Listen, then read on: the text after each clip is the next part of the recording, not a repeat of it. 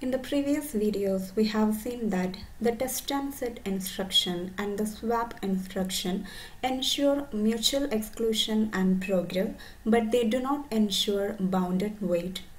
Now let's see a solution to the critical section problem using the test and set instruction, which ensure mutual exclusion, progress, and also bounded wait. Here we are synchronizing n number of processes P0, P1, P2 and so on to Pn. These processes should be arranged in a specific order in an array. And each process should be associated with a waiting variable and a key variable.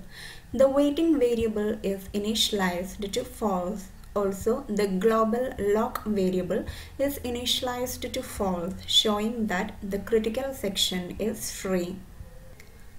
Now, if any process wishes to enter the critical section, it should start executing the entry section code for the critical section by setting waiting variable to true and the key variable to true.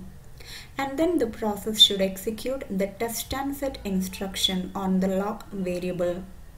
The returned value is kept in the key variable. We know that the test and set instruction tests the value of lock. If lock is false, that false value is returned and lock will be set to true. If lock is true, that true value will be returned and lock will remain to be true. So if critical section is free, a false value is returned and received by the key. Thus, if key receives a false value, it shows that the critical section is free. The process can enter the critical section. Else, if key receives a true value, it shows the critical section is occupied. The process cannot enter the critical section. Thus, in the entry section code, the waiting variable is set to true, showing that the process is waiting or wishing to enter the critical section. Key is also set to true, and as long as this key is true and waiting variable is true, the process will keep on waiting in this while loop without entering the critical section and by waiting for the lock variable. Any time when lock becomes false, key will receive a false value. When key becomes false, this while loop breaks and the process can enter the critical section by resetting the waiting variable to false, showing that the process is no longer waiting to enter the critical section. Consider an example. Suppose we have only 4 processes P0, P1, P2 and P3. The global lock variable is initialized to false, showing that the critical section is free. Now suppose the process P2 needs to enter the critical section. It will set the waiting variable to true and the key variable to true in the entry section code. Now waiting of I is true and key is true. The process will execute the test and set instruction on the lock variable once. As a result, a false value is returned to the key. So in the next try, the key becomes false, so the while loop breaks and the process will enter the critical section by resetting waiting variable to false. And the lock is already set to true by the test and set instruction. Now P2 is inside the critical section. While P2 is inside the critical section, suppose another process P0 needs to enter the critical section. It will execute the entry section code by setting the waiting variable to true and key to true. Now waiting of I is true and key is true.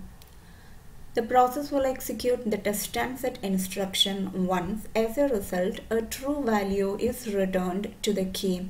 Key receives a true value. So again, the while loop executes, but the key will remain to be true. So the process will keep on waiting in the while loop without entering the critical section. So if waiting variable is true and key is true, it means the process is waiting or wishing to enter the critical section, but it hasn't received a false value in its key. So it is waiting for the lock variable. And if waiting of I equals true and key is false, it means the process is waiting or wishing to enter the critical section and it has received a false value in its key, so the process can enter the critical section. Also, if waiting variable is false, a process who is in the entry section code can directly enter the critical section. Let's see how. Now the process P2 is inside the critical section. P0 is waiting to enter the critical section. Suppose P2 completed the critical section. It will execute the exit section code for the critical section. In the exit section code, P2 will scan these processes in a cyclic order.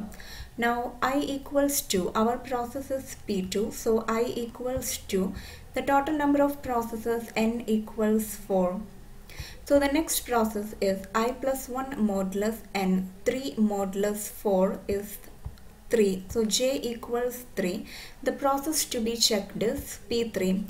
Whether that process is waiting to enter the critical section. No, waiting variable is false. It is not waiting to enter the critical section.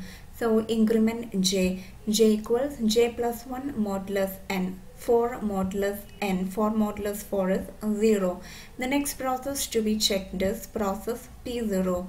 Is that process waiting to enter the critical section? Yes, that process is waiting to enter the critical section. Now directly set its waiting variable to false, allowing just that process to enter the critical section for this lock. Now suppose after some time P0 get the processes, it is executing the while loop waiting for the waiting variable and the key variable. Now the waiting variable is set to false, thus while loop breaks and P0 can directly enter the critical section. So here P2 while exiting from the critical section transferred its lock to one process and that process is P0. Now suppose P0 completed its critical section, it will start executing its exit section code. It will start scanning these processes in a cyclic order. Our process is P0, I equals 0. So the next process is I plus 1 modulus 4, 1. Check process P1. Is process P1 waiting to enter the critical section? No. Waiting variable is false. So increment j plus 1 modulus n, j equals 2. Is this process P2 waiting to enter the critical section? No. Increment j. Is the process P3 waiting to enter the critical section? No. Again increment j.